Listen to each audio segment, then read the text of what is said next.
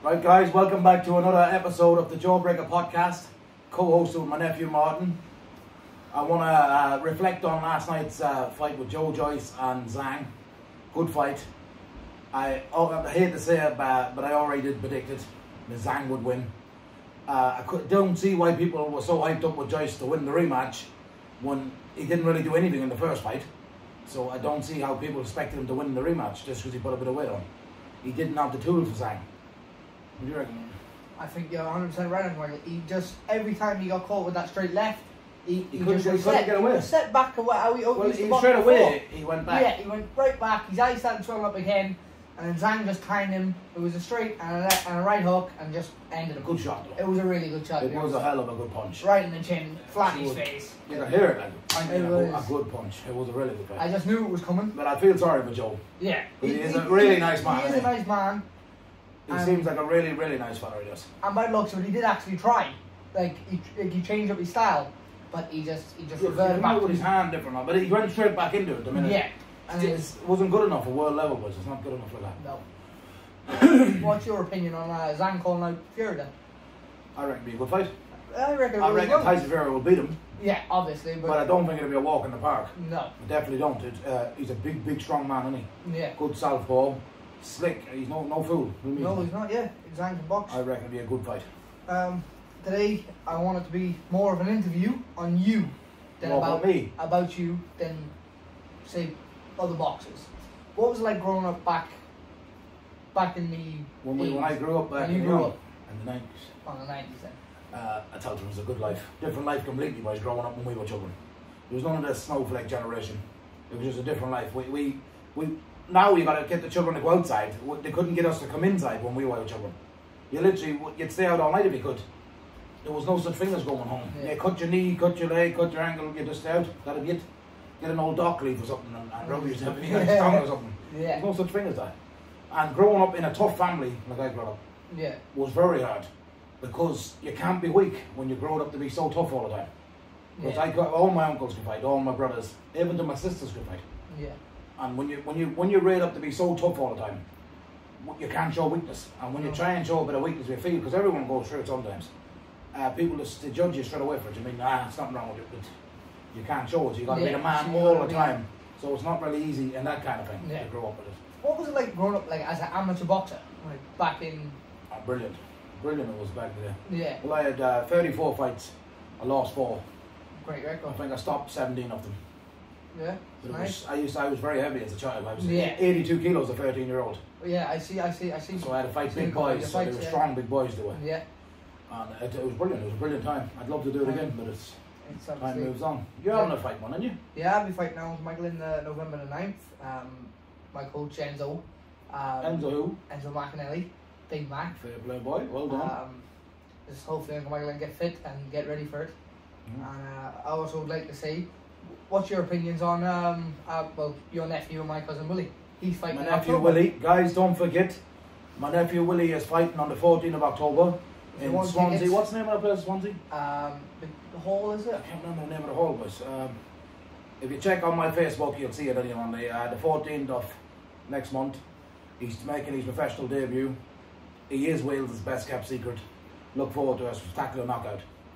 You heard it there first from the Jawbreaker. Yeah, and there's also another girl from Enzo's gym as well called Ashley. She's fighting on the same day. She's making her She's a strong looking girl as well. She's strong. She's a good boxer. She's very fit. Yeah. Well, up and down KB Hill, she's sprinting it. And honestly, I don't know. I don't know if it's true, but I heard a bit of a whisper going on. My nephew Thomas might be turning pro. And that he should be very exciting to watch as a pro. The tank. Because he is really good. So he will Thomas be good. But my nephew Willie has put a lot of work into it. Yeah, he's lost I think he's lost like 32 kilos or something, isn't he? Yeah, it's something like that, yeah. And he's training 3 times a day, done very well. He's done very well. So, what do you reckon, man, boy? It's not too bad, Michael. And what was your favourite fight, like when you was young? What, me fighting myself? You fighting. What was your favourite stoppage when you was young? Stoppage as I fought a boy in my stake. Big boy, way bigger than me he was, but he couldn't box as good as me. Yeah. But he was a really big, heavy boy. And I stopped him in 33 seconds in the first round. Nice. And I tell the truth, before I went into the ring, I had butterflies, like I don't know what. Yeah. And because I thought the size of him, I thought there's no way I could beat him. When I got him in the ring, I think I hit him I can't remember if I caught him a check left hook and a straight right hand. Yeah. And he was gone. The referee waved him straight off. No. But that was I remember that one. I was just Yeah. really good knockout. That was. What was your favourite outside knockout then? Oh man, I've knocked some people out. Yeah. I have knocked a lot of people out. I'd say. There's one fella I fought in Clinic. I fought him in a park in Clinic when I was about 19-year-old. He was a man, about 32, 33 at the time. But he wouldn't stop. He was a bit of a bully fella around the place. He wasn't a boxer, he was like a rugby player, man. Yeah. Strong big man though he was. And he wouldn't stop, so when I rung him up, I said, "Mate, as we keep going," I said, "You have to fight." Wouldn't stop, so I said, "Right, get yourself down." He thought he could beat me because I was only a little boy. Yeah. But I was a strong 19-year-old boy. Yeah. Took him out, fought for about 20, 22 minutes. Wasn't long, about 20 odd minutes. And when he come in, I caught him with a overhand right into the temple leg, and his kneecap went. Ow. His knee went, fell on the floor. When he got up, I caught him with a check left hook and a straight right hand, and he was literally like a fish. Just Flipped flop. upside down. I had him. That was the end of his Yeah. bullying. And there's one thing I hate is a bully. No. Give me anything but a bully. I can't stand a bully. They're not But nice I people, ended his bullying for him. Yeah. Brilliant. Um, Good times. Very good times. How was like your brothers growing up? How were they like? Well, my brother Jimmy, everyone knows my brother Jimmy. He's a leg breaker. hell of a fighter. Big, strong fighting man. 6'3", 20-stone man.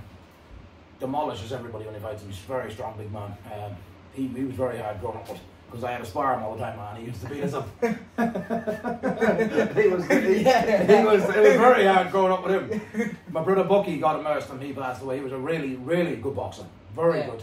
I'd imagine he was the best boxer of all of us. Really proper, lovely boxer. He was very strong as well. Very sharp. He was another hard fella to spar. Yeah. My brother Willie was very strong, but he liked party life. And my brother Peter, they were parties. Yeah. My brother Martin was a strong man, very powerful. Yeah. You had to stay back from Martin because if he hit you, you'd know you got hit. Yeah. Very powerful. But and Daddy the same. Yeah, I was about to ask you, what was your favourite fight? Like watching Grandad fight? Daddy, oh Martin. There was one in Britain Ferry one day fought for an hour and 45 minutes. Wow. A really good fight. A hell of a fight. It should have been recorded. It was an unbelievable fight. And Daddy won that fight. It was a hell of a fight though. So it was a good fight. I seen one in my stake. We beat an ex jiu-jitsu fighter. Fought him for about 15 minutes. Daddy beat him. Daddy was tough, but you can see him now in the videos. My 70-year-old, and he was a different league. Well, Granny could do more. The older generation was just a different league than the new ones. They made them different back then. Just strong as anything there. Cut from a different cloth, as you say. Well, guys, we don't want to take up too much of your time tonight. Thanks for stopping by, and we'll see you tomorrow night at the same time. God bless.